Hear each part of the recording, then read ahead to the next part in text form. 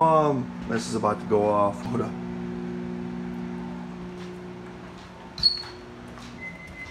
But anyway, just thinking, if I found that perfect wife, that perfect bride, and perfect for me. It doesn't have to be perfect for you, just perfect for me.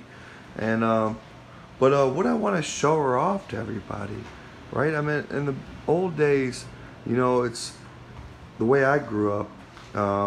You weren't accounted for anything unless you had a pretty girlfriend, right? That was pretty much the status quo in the all good family. Three boys. You were a nobody unless you had a pretty girlfriend. And anyway, anyway, yeah, I know the women are beautiful. They really are. But why would you want to have some other guy, attracted to your love? Because why would you want that tension, or why would you know what I mean? I'm not trying to be mean, but the gift of the beauty of a woman is for her lover or her husband to know, right? And it's special because that he knows her, right? And knows all of her toys and everything that's beautiful about her. But it's not for other guys to look at.